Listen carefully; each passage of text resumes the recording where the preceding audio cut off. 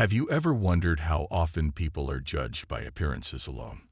What happens when authority figures act unfairly, thinking no one is watching? And what if the person being humiliated is not just anyone, but someone with the power to change everything? In today's video, you'll witness a story filled with unexpected twists and uncomfortable truths. It starts with a routine traffic stop, where a man gets pulled over for no apparent reason. But the officers have no idea they are humiliating the new state police chief. Why do incidents like this still happen in today's world? How many times have people been treated unfairly because of the way they look or the assumptions others make? And what lessons can this story teach us all about respect and accountability? Stick with us till the end, because we're diving into the surprising events that unfold and the lesson that left everyone speechless. Tease what's to come and build curiosity. This is more than just a case of mistaken identity. It's a powerful reminder that no one is above the law, and no one is beneath human decency. The moment these officers discover the truth about the man they stopped will shock you. But it's not just about their reaction. It's about the deeper conversation this moment sparks. In this video, we'll break down how small actions reveal deep-rooted biases. The shocking reason why the new police chief kept quiet at first. And the powerful message that unfolded when the truth finally came out. This isn't just another viral encounter. It's a story with valuable lessons about authority, respect, and the impact of judgment. If you've ever wondered what goes through the minds of people in power or how split-second assumptions can have lasting consequences, this is a video you can't afford to miss. There's more to this encounter than meets the eye, and by the end of this video, you'll walk away with a fresh perspective on respect, fairness, and how easily authority can be misused. The final moments will make you think twice about judging someone based on appearances. So stay with us as we dive into the full story, from humiliation to redemption, and uncover the lessons hidden within this unexpected confrontation. Are you ready to find out what happened on that road, and what we can all learn from it? Let's get started. It was a regular weekday afternoon, and traffic flowed steadily on a rural highway. The sun hung low in the sky, casting long shadows over the road. A dark sedan cruised along the lane, drawing little attention, until flashing blue lights appeared in the rearview mirror. The driver, a middle-aged black man dressed casually, calmly pulled over to the side. Little did anyone know, this was no ordinary stop, and the events that followed would take a shocking turn. The two officers stepped out of their patrol car, walking toward the man's vehicle with the kind of swagger that spoke of authority. The younger officer adjusted his belt, trying to appear in control, while the older one wore a look of impatience, as if dealing with traffic stops was beneath him. As they approached the driver's window, tension filled the air. You could almost feel the silent assumptions being made before a single word was spoken. From the moment the man rolled down his window, it was clear that the officers had decided who he was, or rather, who they thought he was. No license plate irregularities, no speeding. Just a man they believed didn't belong in that part of town. "Where are you headed?" the older officer asked, his tone sharp and dismissive. Before the driver could answer, the younger officer leaned in. "Step out of the car. We need to check some things." There was no respect, no explanation, just an order. The man didn't resist, didn't argue. He slowly unbuckled his seatbelt, opened the door, and stepped onto the dusty shoulder of the road. His calm demeanor seemed to irritate the officers even more. The younger one exchanged a glance with his partner, as if to say, "Why isn't he afraid?" The man, standing quietly with his hands at his sides, was no threat. But the officers had already made up their minds. "Hands where we can see them," one officer barked. The man complied without complaint, though there was a quiet confidence in his movements, almost like he knew something the officers didn't. The two cops began searching his vehicle, tossing his belongings around as if they were hunting for evidence to justify their actions. They didn't find anything suspicious, not even a minor infraction, but that only seemed to fuel their frustration. This was no longer a routine check. It had turned into a power play. One officer pulled out his radio, reporting the stop as if something significant was about to unfold. The other stood glaring at the man, tapping his fingers on his holstered gun. The atmosphere felt heavy, charged with unspoken tension, as if they were daring the man to make a wrong move. But he didn't. He simply stood there, calm and composed, as if he had nothing to prove. At this moment, the officers were convinced they had the upper hand. They didn't know that the man standing before them was not only familiar with the law, he enforced it at the highest level. The officers, so focused on asserting control, were blind to the truth. Each passing second was setting the stage for a revelation that would flip the script entirely. They had misjudged him, and soon they would realize just how badly. The man's silence wasn't fear. It was patience.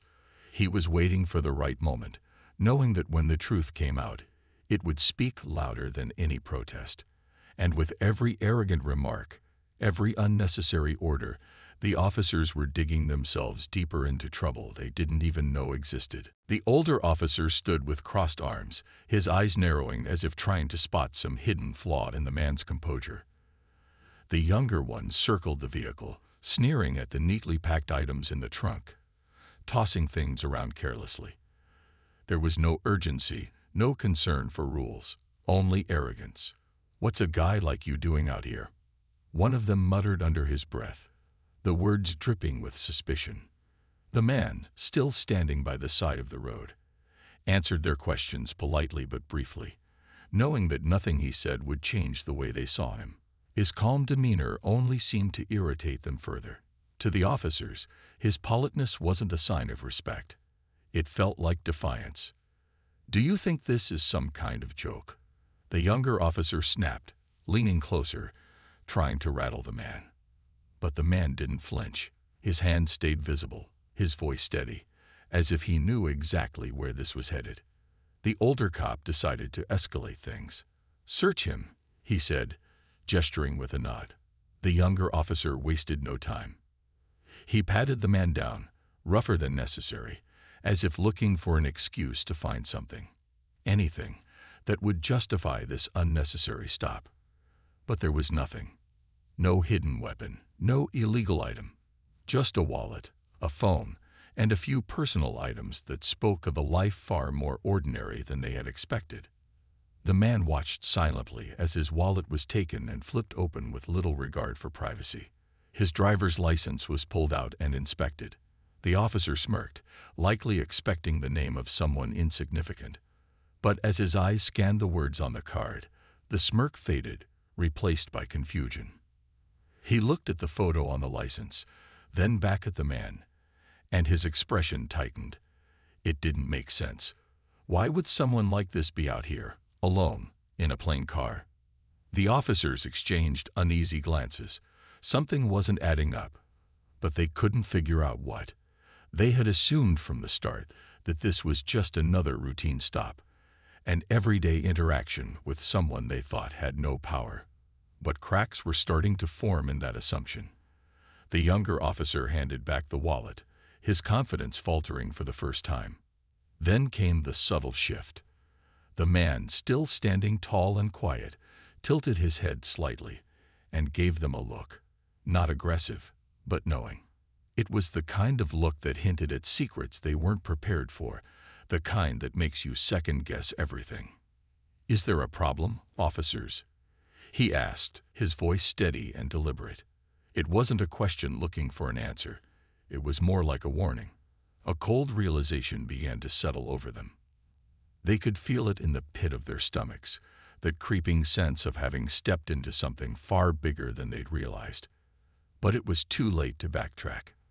The officers tried to keep their cool, acting as if nothing was wrong, but the tension in the air had shifted. The man hadn't raised his voice once, hadn't argued or resisted, and yet they felt like they were losing control of the situation, inch by inch. Every second they stood there, fumbling for words, only made it worse. They had pushed too far, and now they were teetering on the edge of a revelation that would turn everything upside down. The younger officer clenched his jaw, sensing that things were slipping through his fingers. He shot a glance at his partner, silently asking, "What do we do now?" But there was no clear answer. The power dynamic they thought they had was gone, evaporated the moment the man gave them that knowing look. And still, the man said nothing more.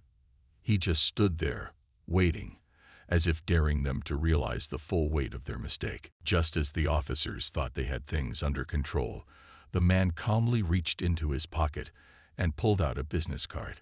The officers tensed, watching his every move, expecting trouble. But what he handed over wasn't a license, badge, or permit. It was something far more powerful. The older officer took the card and read it, his eyes narrowing at first. Then, slowly, the color drained from his face. His jaw tightened, and his hand almost shook as he handed it over to his partner. "State Police Chief," the younger officer whispered under his breath, disbelief written all over his face. He scanned the name on the card again, as if hoping he had misread it. But there it was, printed clearly. The man they had treated with so much disrespect was not only their superior. He was the new chief, the one recently appointed to lead the state police force. A mixture of panic and regret swept over the officers like a tidal wave. For a brief moment, silence hung heavy between them, thick with realization. The power dynamic flipped in an instant, and they both knew it. Their faces betrayed them, shifting from arrogance to shock, and finally to something closer to fear. This was no longer just a traffic stop gone wrong. It was a career-ending disaster waiting to unfold. They had humiliated the man responsible for shaping the very policies they were meant to follow. And now there was no undoing what had been done. The man remained calm, his expression unreadable. He hadn't yelled or threatened them, and that only made things worse. His silence felt like judgment. The officers knew that in this line of work, action spoke louder than words, and the chief's quiet demeanor was louder than any reprimand. "I wondered how my officers treat people on the road," the chief said softly, his voice calm but sharp as a knife. "Now I know." His words cut through the tension like glass breaking, and the weight of what he was implying hit them hard. This wasn't just about their behavior toward him. It was a reflection of how they treated people every day. The officers' minds raced. How many other encounters like this had gone unnoticed, unreported? How many times had they gotten away with it before meeting someone with the power to hold them accountable? The younger officer opened his mouth, fumbling for an apology, but the words wouldn't come. What could he say to undo what had already happened? Nothing.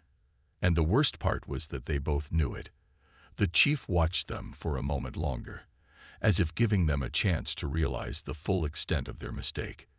It wasn't just their jobs that were at risk now. It was their reputations, their careers, their futures. The realization hit them like a punch to the gut. If this incident got out, there would be no saving face. The headlines would write themselves. Officers humiliate new state police chief on roadside stop. It would be the kind of scandal that follows a person for the rest of their life. And there was no escaping it. The two officers stood there, paralyzed with guilt and fear, as the chief slipped his card back into his pocket. He didn't need to say anything else. The damage was already done, and they both knew it.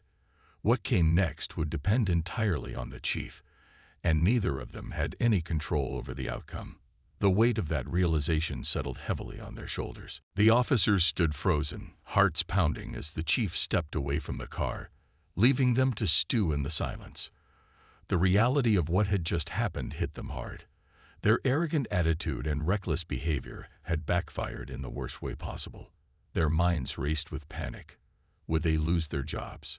Would they be dragged through disciplinary hearings, or, even worse, see their names splashed across the news? Regret clung to them like a heavy fog, and every second felt like a ticking bomb waiting to explode. They had always thought they could get away with things like this, that nobody would notice or care. But now, they were face to face with a nightmare they had never imagined. The chief had the power to dismantle their careers with a single report, And the worst part was, they had handed him all the ammunition he needed. Their behavior was inexcusable, and deep down, they knew it. The younger officer glanced nervously at his partner, desperate for guidance, but the older cop looked just as lost. This wasn't a situation they could talk their way out of. Apologies wouldn't be enough to fix what they had done. They could feel the weight of judgment in every second that passed. It was as if their entire future hung in the balance, and they had no control over what came next. Then, without warning, the chief turned back toward them. His expression was still calm, almost unsettlingly so, as if he had already made up his mind about their fate. The officers braced themselves, expecting the worst. But what happened next was not at all what they had anticipated. The chief looked at them both, his gaze steady and unflinching. "I could write you up," he said quietly, his voice carrying the weight of unspoken consequences. "I could end your careers today." The words hit them like a hammer, each one heavier than the last. They felt small, exposed, as if standing under a harsh spotlight with nowhere to hide. But then, the chief paused, and what came next took them completely by surprise. Or, he continued, "I can give you a chance to reflect." His voice wasn't angry or cold. It was steady, with just a hint of disappointment. And that was somehow worse. The officers blinked, stunned into silence. A chance. They hadn't expected mercy. Not after what they had done. The chief's calm demeanor only deepened the mystery of his intentions, making them uneasy. What kind of man shows restraint in a situation like this? But the chief wasn't finished. "Think carefully about how you treat people," he said. "Not just today, but every day you wear that badge." There was no threat in his voice, only a quiet, undeniable authority. And in that moment, the officers realized that they were being spared, not because they deserved it, but because the chief was teaching them a lesson they wouldn't forget. The twist was not in their punishment, but in the fact that there wasn't one. At least, not yet. The chief's decision to walk away without filing a complaint was more powerful than any disciplinary action. It left them with something far more difficult to deal with, the burden of guilt, of knowing they had been given a second chance they might not deserve. It was a punishment in itself, forcing them to confront the men they had become and the choices they had made. As the chief got back into his car and drove away, the officers were left standing by the roadside, feeling more exposed than ever. The tension between them was thick, but neither spoke a word. They both knew what the other was thinking. This wasn't just a lucky escape, it was a warning, and it would haunt them for a long time. Every encounter they had from that day forward would be colored by this moment, a constant reminder of how close they had come to losing everything. And as they stood there, watching the chief's car disappear down the road, one thought lingered in both their minds. Next time, they might not be so lucky.